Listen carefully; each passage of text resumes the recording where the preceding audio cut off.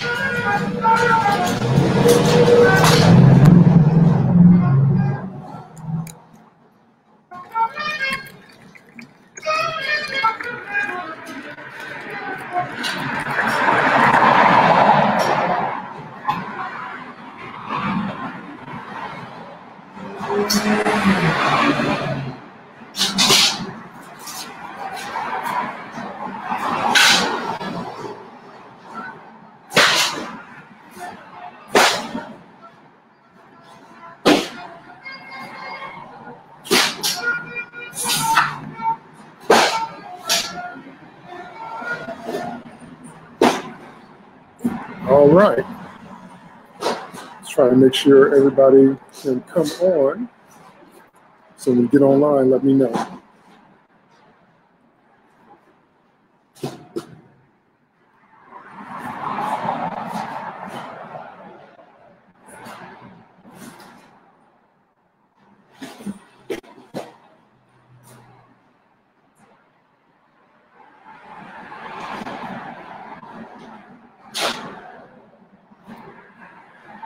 All right, I didn't want to have to do this one with my mask on, but I might have to. So let me get that on. And let me know.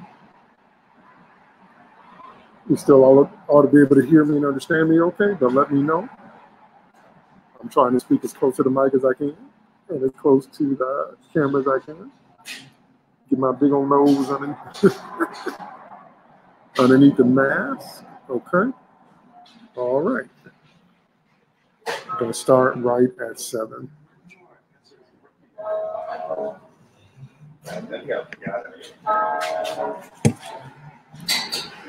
So I am outside, but underneath the Starbucks canopy. I want to get some light right. So let me know if you can hear me, and let me know if you can understand me. Okay? All right. Tonight is our Hold on, 7 o'clock. Okay, time to go.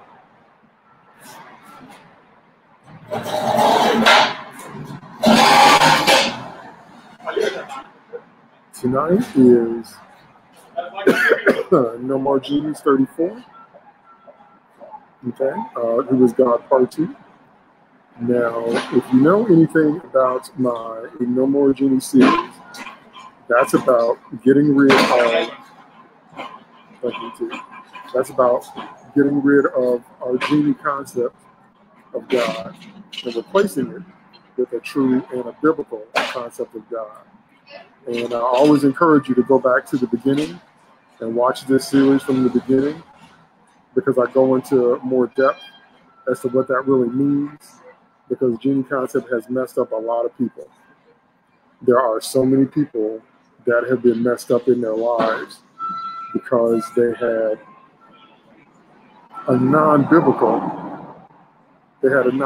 concept of God. They had something that was based on Christian myth, something that was based on religion, something that was based on hearsay. It was based on everything except what the scriptures actually say. Okay? And so we need to look into that. We need to look at what the scriptures actually say. And so this last series I started has been a series called Who is God? All right, let me see if I'm gonna be able to take my mask off. Yeah, I should be able to. Okay, good. So this last series that I'm doing is a series called Who is God? The reason that I'm doing a series called Who is God is because during 2020, God took his mighty hand and tore down everything we were doing. All the religious institution stuff, all the religious stuff we were doing is gone now. Think about it. There's not one of us, there's my sister, hey sis, there's not one of us that goes to church like we used to. There's not one of us where everything is like it used to be. The worship there's nothing that's the same. And some of us may not ever gather together in those situations again.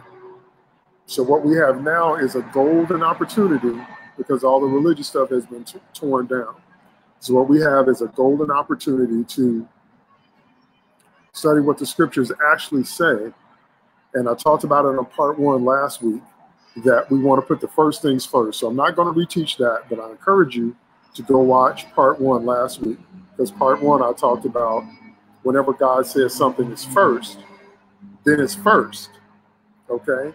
And he said the first and great commandment was to love him with all of our heart, soul, mind, and strength, and then to love our neighbor as ourselves. So if God says something is first, it's supposed to be first. And sometimes we go to church for 10 and 20 and 30 years and never really actually learn who God is, and never really actually learn how to love the Lord. So I talked about all that last time. So what I'm going to talk about this time is Who is God Part 2. We're going to go over some more attributes of God's love, some things that you may not know about how God loves you. Remember last time I talked about the most important thing you could do as soon as you get saved is sit down and learn how to let God love you. That's not what they told you in church. And they told you in church, don't be a bench warmer. They told you in church, don't be a pew member. They told you to get busy, and they taught you how to get busy doing church work. But maybe they never taught you the work of the church. And the work of the church is to help you establish your relationship with God. So tonight, what we're going to talk about is some more attributes of God and his love, so you can draw closer to him and strengthen your relationship with God, and do the first thing, which is learn how to love the Lord your God. Okay? This is a golden opportunity that we have now. Quick prayer. Thank you, Lord, for this evening, Lord. I must decrease, you must increase. So speak through me, breathe through me. Oh God, let what is said, what you want to be said, that you might be glorified in all things, that we might be edified and draw ever closer to you. I thank you for it and I believe you for it. In Jesus' name, amen. Amen and amen. All right. Who is God, part 2?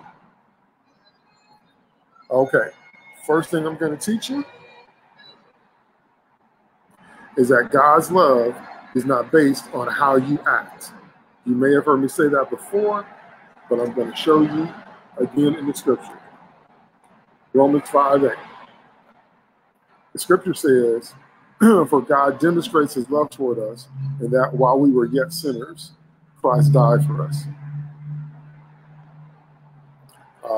King James says, for God commendeth. That's an Old English word that means demonstrate. For God demonstrates his love toward us, and that while we were yet sinners, Christ died for us. That means that God's love is not based on how you act. Now, that's one of the things that trips a lot of people out. And the reason it trips so many people out is because our love is very much based on how you act. If you treat people well, they treat you well. If you don't treat them well, they don't treat you well. And so one of the first things you have to learn when you're walking in your relationship with God is you are going to have to stop trying to bring God down to a human level. Stop trying to bring the Lord down to a human level. That is the problem. You keep trying to relate to God as if he were human. He is not human. Our love is conditional. Our love, we treat people that we like better. We treat people that we find attractive better. That is not who God is. God's love is not based on how you act. What that means is that you can come to him no matter what you've done. It does not mean there won't be consequences. It does not mean unconditional acceptance of behavior. That is not what it means. It means acceptance in any condition. That means there's no state, no condition, no height, no depth, no width, no place that you could rise to or sink to where God wouldn't love you. Did you know that God even loves the people in hell? God loves the people in hell, and the Lord doesn't want them to be there. But that was their choice, because God respects your choice, okay? So you have to remember that when you come into God's presence through prayer, that his love's not based on how you act, that he just loves you, okay? That doesn't mean there won't be consequences for your actions, okay? Because unconditional love does not mean there are no consequences. It does not mean unconditional acceptance of behavior. It means acceptance in any condition. You can drag yourself before the throne of God. Sometimes you're tired. Sometimes you haven't brushed your teeth yet in the morning. Sometimes whatever you are on your head or your heart, you can come before God in any condition, and he loves you. That is not like anybody else you know. You are never going to meet anybody where that is true, okay? But it is true for your Creator, okay? Next principle I'm going to teach you is how God says, come unto me. The Lord says, I know you have a problem in this area, but come unto me. I love you anyway. Let me say that one more time. God says, I know you have a problem in this area, but come unto me. I love you anyway. That is based on Matthew 11:28 and 30, which I'm going to read for you now. This is also the scripture I wrote probably my most famous song on, Come Unto Me. Okay? Matthew 11:28 through 30. Come to me, all you who are weary and burdened, and I will give you rest. Take my yoke upon you and learn from me, for I am gentle and humble in heart, and you will find rest for your souls. For my yoke is easy and my burden is light. So the Lord says, come to me, all you who are weary and burdened, and I will give you rest. One of the mistakes that we make, one of the primary mistakes that we make in our relationship with God is that when we get weary or burdened or in trouble, sometimes we run away from him. I want you to think about the times in your life where maybe you made a mistake, or maybe you messed up, or maybe something that happened wasn't your fault, but you were in a rough situation. Many times our fear and our sense of condemnation or guilt stop us from coming from before the Lord. But that's not what the Lord said. That's not what the word says. So that's what I'm saying. You're going to have to throw out all of those wrong human ideas and listen to what God is actually saying. And God says, come unto me, all ye that labor and are heavy laden, all those that are heavy and burdened. What does that mean? If you're burdened with grief, if you're burdened with financial debt, if you're burdened with some type of chronic medical condition, if you're burdened with the breakup of a relationship, maybe the loss of a parent, if you're burdened with joblessness or homelessness or whatever it is that you're going through, God says you can come to him, and in exchange for your burden, he's going to give you rest. You will discover by living that the only place that you can find the rest you want in life is actually with Christ. You're going to want to find it in a lot of human relationships.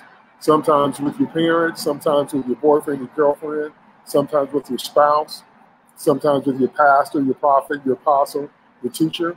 But the kind of rest that you're looking for, you will discover by living. You can actually only find it in Christ. There's nowhere else you can go. There's nowhere else you can go to find the rest you're looking for. Let me read it one more time. The Lord says, if you're weary and burdened, he'll give you rest. He says, take my yoke upon you and learn from me. If the Lord tells us, now one translation says, learn of me. This translation I'm reading now says, learn from me. But the point is that it's not automatic. Why would the Lord say we have to learn of him? Why would the Lord say we have to learn from him if it's automatic? That means you have to spend time in the presence of Jesus. You have to spend time in his word, and you have to spend time in prayer, in his presence with him, because you have to learn. You have to learn him. You have to learn how he is, and you have to learn what it is he's trying to teach you. Can you see that? Can you also see that going to church for 2 hours on Sunday is not going to cut it? Do you talk to your children for 2 hours on Sunday? Do you talk to your husband or your wife for 2 hours on Sunday? Do you talk to your best friend for 2 hours on Sunday and expect to maintain a close relationship? Do you do that anywhere else in your life? Nope. There's nowhere else in your life where you put 2 hours in a week, and sometimes you don't even do that every week, and expect some type of close relationship. Just think about it. We don't treat any other relationship like that. And it's the same thing. It's true with the Lord. You have to spend time with him. You got to learn from him. Okay? Because his yoke is easy and his burden is light. What that means is that serving God is not heavy. But then you say, how come we go through so many things? That's the devil. That's sin. That's your own flesh. That's the sin curse of this world. That's not God. How do I know it's not God? Because anything the Lord wants you to do, he gives you the power to do.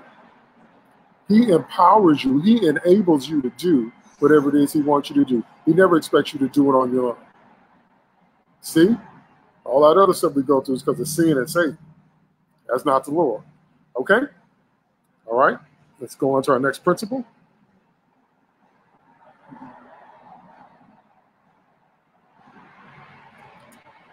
The next principle is that God will love you out of your unlovingness.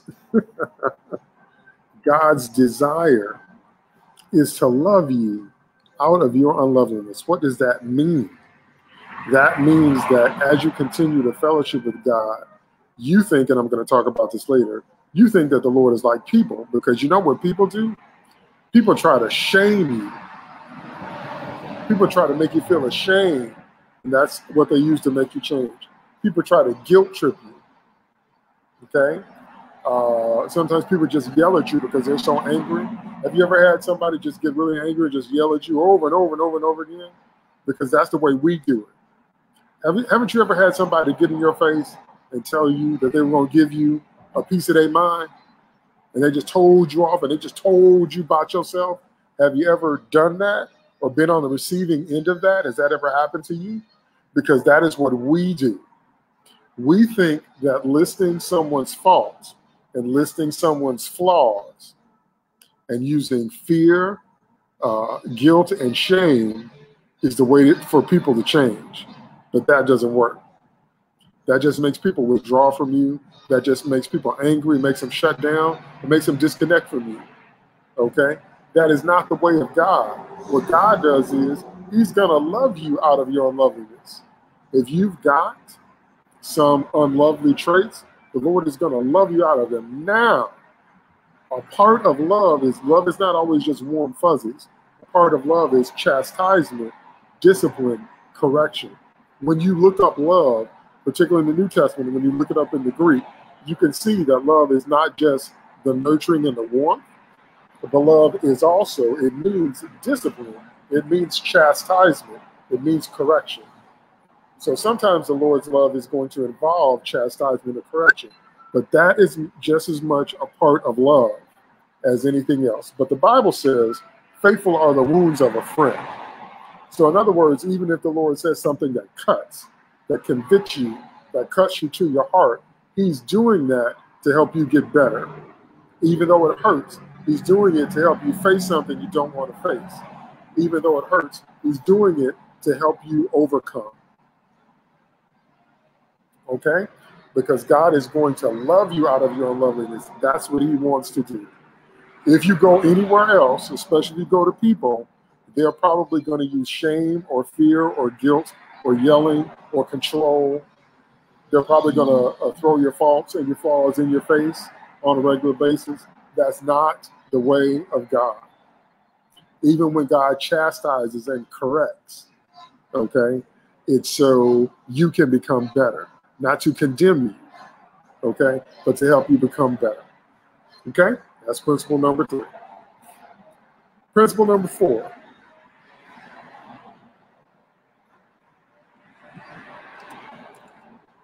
Principle number 4 is that God does not force us to change. God encourages us to change. Now remember, and I'm going to read the scripture for you because the scripture is found in Deuteronomy. Remember that God's not going to force you. Once again, that's people, that's the devil, trying to impose their will on you, trying to impose what they want on you, okay? But God doesn't force. God gives you a choice. Now I'm going to read that for you in the scripture. Put the scripture on the screen so you know where I'm reading. Deuteronomy 30, 15 through 20. Deuteronomy chapter 30, verse 15 through 20. Okay? I'm reading out the King James Version.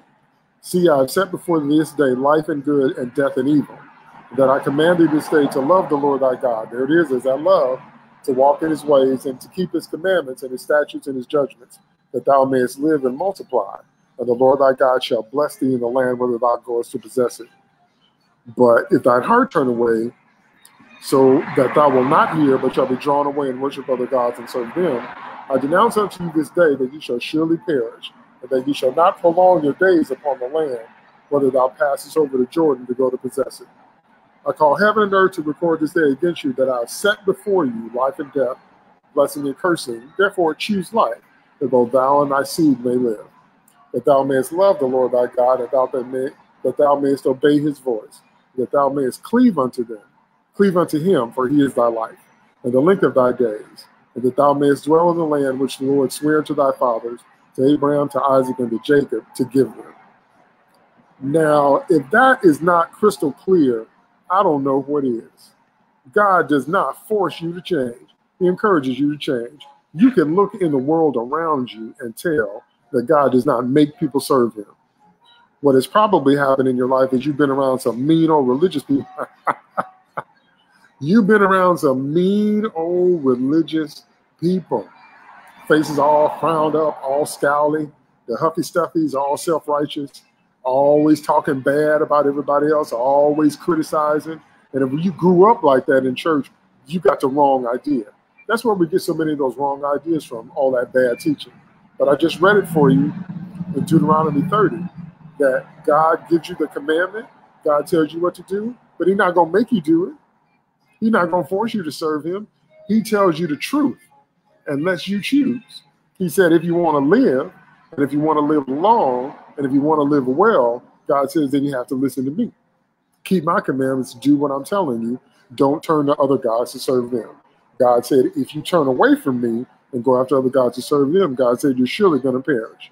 He sets before you life and death, blessing and cursing, good and evil.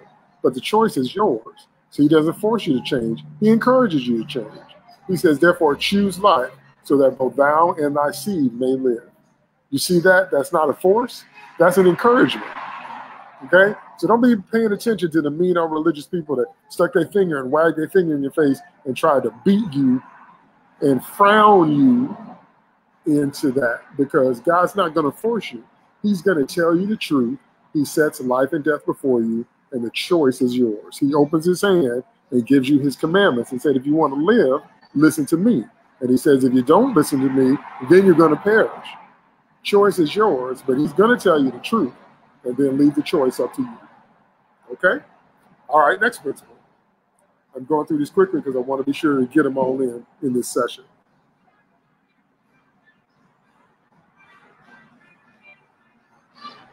All right.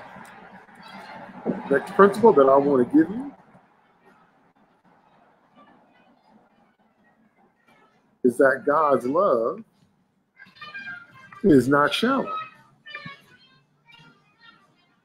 Okay? God's love is not shallow. And I'm going to read for you John 15 and 13.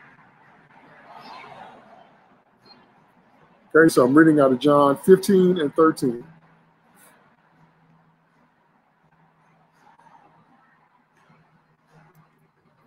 And John 15 and 13 says, greater love hath no man than this, that a man lay down his life for his friends.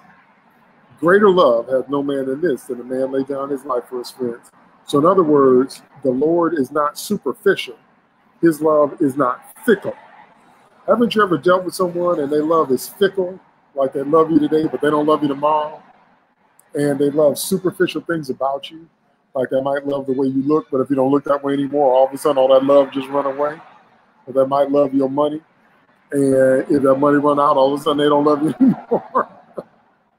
Or they might love you when you're in shape. And if being in shape goes away, then all of a sudden all they love just goes away. See, that is not the Lord's love. The Lord is not shallow. And the way he proves that he's not shallow is that he died. He gave his life for you. He said, I actually could not love you any more than to lay down my life for you. The Lord said there is no greater expression of love than for a man to lay down his life for his friends. That means that, you know how we use that expression, do you have skin in the game? Okay, that is literally true for the Lord. He literally put his literal skin in the game. So in other words, the Lord cannot possibly invest any more in you because he invested his life in you. There's nothing to top that. There's nothing above that. There's no greater investment than for somebody to invest their very life in you. So because he invested his life in you, he's literally has his skin in the game, and his love for you is not shallow. It's not superficial. That's why some of y'all, because, you know, you've heard me say it before, and we talk about it a lot. Ain't no hurt like church hurt. Now, you do have to get over church hurt, and you do have to heal, and you can get over it. But ain't no hurt like church hurt. Because people that you once thought just loved you and just loved you and just loved you, sometimes you find out they can turn on you. And sometimes that hurts in ways that it's hard to describe. Okay? The Lord's love is not like that. His love is not like that. He's got his literal skin in the game to prove that he's not shallow. He's not superficial. You see what I mean? See, so many times these songs that we sing, these songs that we're singing, the love we're looking for is Jesus' love. We keep thinking we're going to find that in people. And that's why we end up getting so disappointed. But the love that we're actually looking for is his love. Okay? Moving on to the next principle. All right.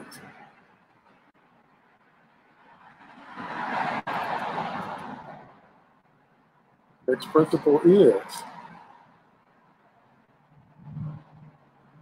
that God will never betray you.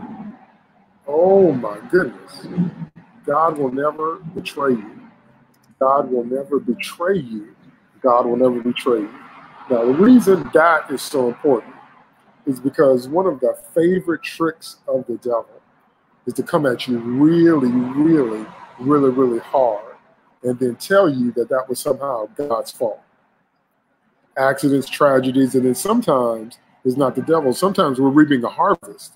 Sometimes we have sown onto something and then we reap from it. Okay? But the Lord is never going to betray us.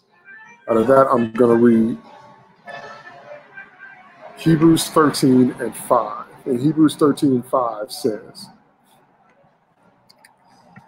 that I will never leave thee. No, I'm sorry. Yeah, the bottom part. Yeah, Hebrews 13:5b. Because God has said, I will never leave you, nor will I forsake you.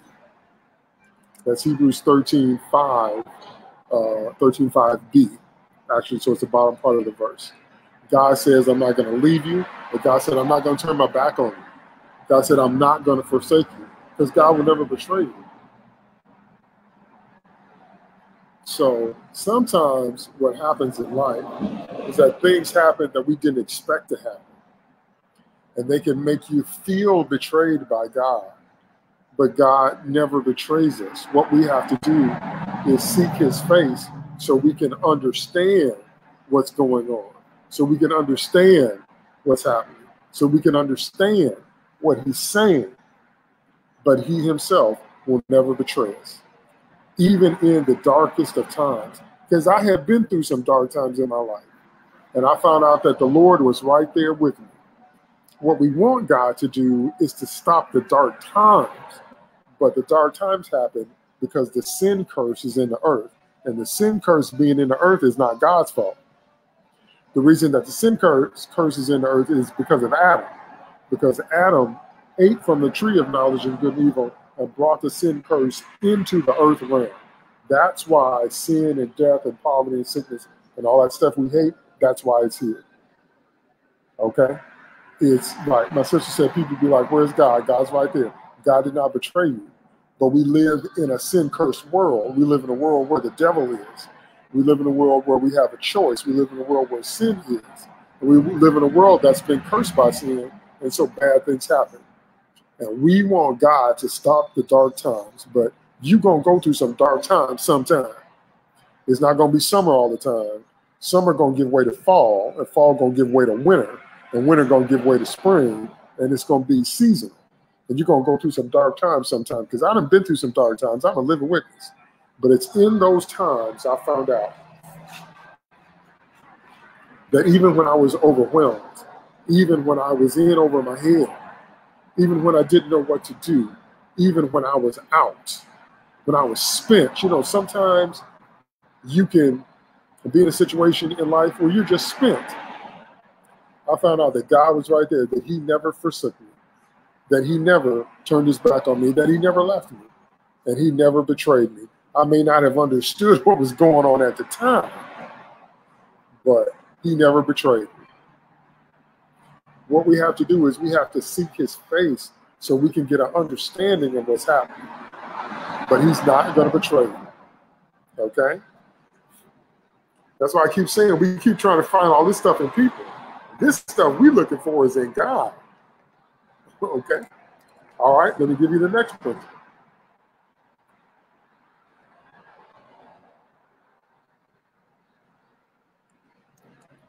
Okay? Next principle is that God does not have a critical spirit. And that's Matthew 7, 1 through 5. Matthew 7, 1 through 5. Now, you're probably familiar with the scripture, but we're going to show some new things from it. I hope you can hear me with all this background noise going on. I know this noise is kind of loud, but I hope you can hear me. I'm talking as close to the mic as I can. So we're going to read Matthew 7, 1 through 5. Matthew 7, 1 through 5 says, judge not that you be not judged. And that word that's translated judge in English is better translated criticize. What that word actually says in the Greek is criticize not, that you be not criticized. For with what judgment you judge, you shall be judged. And with what measure you meet, it shall be measured to you again. And why beholdest thou the mote that is in thy brother's eye, but considerest not the beam that is in thine own eye? Or how wilt thou say to thy brother, let me pull out the mote out of thine eye, and behold, a beam is in thine own eye? Thou hypocrite, first cast out the beam out of thine own eye, and then shalt thou see clearly to cast out the mote out of thy brother's eye. So what the Lord says there is, don't be critical. God himself does not have a critical spirit. So in other words, the Lord is not up in heaven always making a list of all your faults. Okay? He's not making a list of all your faults. It sounds like I'm on the expressway. Well, I'm right next to a busy street.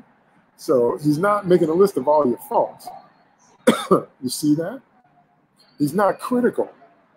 And once again, if you grew up around mean church people, you're used to being around very, very critical people, because ain't nobody critical like church people. I've met secular people. I've met people in the world. I've met people that claim no religion. I've met people that didn't know God at all. They were much easier to be around than church people, because ain't nobody critical like church people. But everybody talking about God don't know him, and everybody singing about heaven ain't going. Because God does not have a critical spirit. There's a psalm that says, if thou, O Lord, shouldest mark iniquities, who can stand? If God was judging us according to our iniquities, nobody could stand. The only one without iniquity is Jesus. All the rest of us, we just folks. But he doesn't have a critical spirit. He has a merciful spirit, or else mankind could not survive. Okay? We're almost done. Let me give you the next couple principles.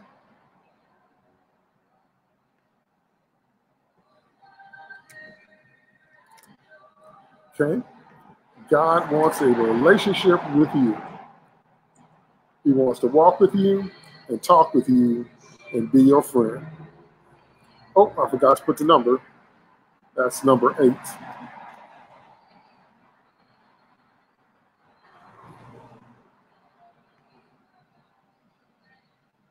Okay? God wants a relationship. He wants to walk with you and talk with you and be your friend. That's Jeremiah 31 and 34. This is one of my favorite scriptures in the Bible. Jeremiah 31 and 34 says, no longer will each man teach his neighbor or his brother, saying, know the Lord, because they will all know me, from the least of them to the greatest, declares the Lord. For I will forgive their iniquities and will remember their sins no more. There it is. There forever puts to rest this idea that there's big I's and little U's in the kingdom of God. That's not the truth. God said, I want all my children to know me, from the least to the greatest. Oh man, when I read that this afternoon when I was preparing for this lesson, that just blessed my heart.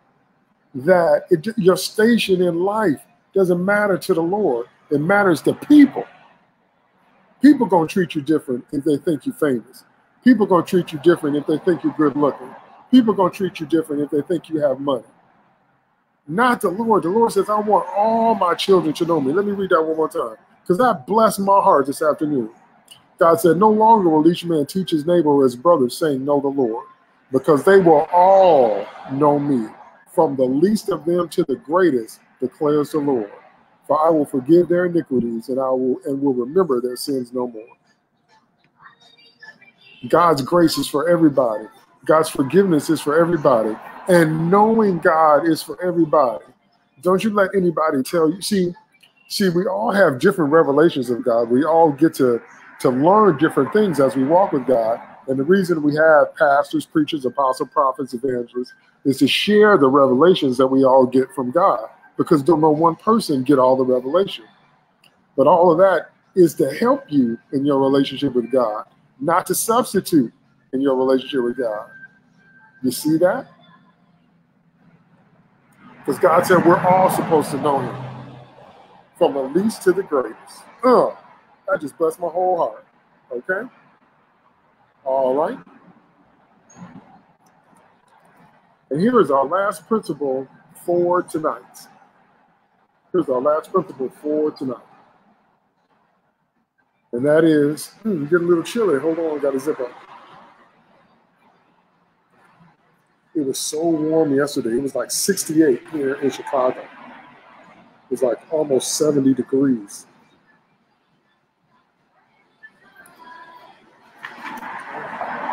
Hold on, trying to zip my coat. All right. Because it's getting just a little bit chilly out here. Just a little bit chilly, a little bit chilly. Okay. So our last principle is right here. God is not riding around heaven waiting to catch you in some sin. That's the accuser, the slanderer. Okay, one more time. God is not riding around heaven waiting to catch you in some sin. That's the accuser, that's the devil, the slanderer. So I'm going to read for you Revelation 12, 1 through 11. Then we're going to read from Job. Revelation 12, 1 through 11. A great sign appeared in heaven, a woman clothed with the sun, with the moon under her feet and a crown of 12 stars on her head. She was pregnant and cried out in pain as she was about to give birth. Okay, that's the sign of Mary giving birth to the Christ child. Then another sign appeared in heaven, an enormous red dragon with 7 heads and 10 horns and 7 crowns on his head. That's the devil. His tail swept a third of the stars out of the sky and flung them to the earth. That's the demons, that's the angels that became demons that followed Lucifer when he got kicked out of heaven. The dragon stood in front of the woman who was about to give birth so that it might devour her child the moment he was born. She gave birth to a son, a male child, who will rule all the nations with an iron scepter. That's Jesus. And her child was snatched up to God and to his throne. The woman fled into the wilderness to a place prepared for her by God, where she might be taken care of for 1,260 days. Then war broke out in heaven. Michael and his angels fought against the dragon, and the dragon and his angels fought back. But he was not strong enough, and they lost their place in heaven. The great dragon was hurled down, that ancient serpent called the devil, or Satan, who leads the whole world astray. He was hurled to the earth, and his angels with him. Then I heard, this is what my book is about, my novel is about this very thing. Then I heard my novel series. Then I heard a loud voice in heaven say, now have come the salvation and the power and the kingdom of our God and the authority of his Messiah. For the accuser of our brothers and sisters who accuses them before our God day and night has been hurled down. And they triumphed over him by the blood of the Lamb and by the word of their testimony. They did not love their lives so much as to shrink from death. So in other words, the one that's always accusing you, the one that's always bringing up your past, the one that's always bringing up your mistakes, the one that's always fault finding, that's the devil. And that's people full of the devil. Those are the kind of people that do that. Fault finding, criticizing, bringing up your past, all that different kind of stuff. That is the devil. That's where that comes from. He's the accuser, not God. He's the one always trying to catch you in something. That's the devil, and people full of the devil. That's not God. Okay? In Job 1, 6, 1 through 12. Well, I'll just summarize that for you. Basically, the devil comes before the throne of God, and God is bragging on Job. And God says to the devil, have you considered my servant Job? And the devil says, does Job fear God for nothing? You have a hedge about him, but if you take the hedge down, he'll curse you to your face. So in other words, the point of that, the reason that's in the Bible, is because God is trying to show us that the devil always has something bad to say. The devil is the one who's always got something bad to say about you and what you're doing. You see that? He's the accuser. He's the slanderer. That's Satan. That's not God. Okay? All right. That's our lesson for tonight. I gave you 9 principles about who God is part 2. Okay? God's love is not based on how you act. You can come to God with anything. God's desire is to love you out of your unloveliness. God doesn't force you to change. He encourages you to change. God's love is not shallow. God will never betray you. God doesn't have a critical spirit. God wants a relationship. He wants to walk with you and talk with you and be your friend, no matter who you are. And finally, God is not riding around heaven to catch you, waiting to catch you in some sin. That's the accuser, the slanderer. Okay?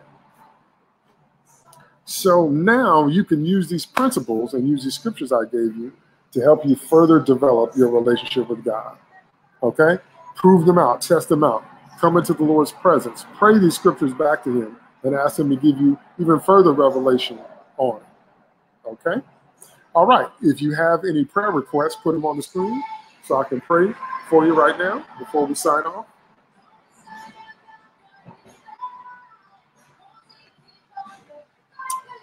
If you have any prayer requests, put them on the screen. Thank you, sis, for that encouragement. My sister said, good lesson.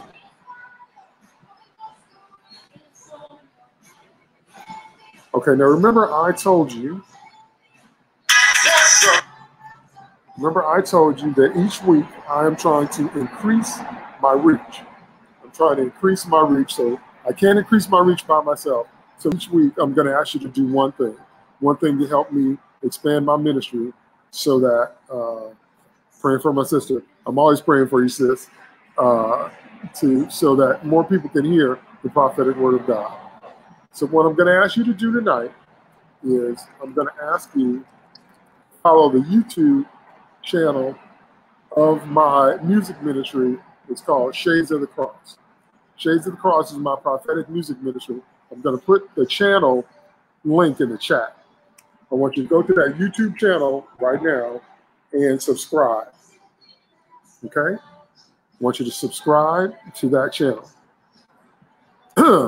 because that helps me when the videos are liked and when the videos are upvoted. And that helps me, more video views we get. So go check out my prophetic music ministry. So that is my prophetic music ministry. It's Shades of the Cross. Okay, I've already got some videos there. And I'm working on new music all the time. I'm going to drop a lot more music this year. I'm working on a hymn. I'm going to sing My Faith Looks Up to Thee, Thou Lamb of Calvary, Savior divine. Well, that does sound like I'm on the highway, don't it? So anyway, I'm working on recording that hymn. I'm going to put that out. And so, yeah, I have a whole music ministry that I'm doing. So I definitely want you to check that out. So check that out. It's Shades of the Cross. And I put the YouTube link in the chat. So go to that link and subscribe to that channel. All right? All right. Amen. God bless you. Thanks for those of you that are tuned in tonight and watch me live. Thanks for those of you that are watching the replay. I will be back this Sunday at my regular time, 2:30 p.m. Central Standard Time, for the weekly live prophetic word right here on Facebook Live. Okay? Thanks. God bless you. And remember that God is love and God loves you. Amen.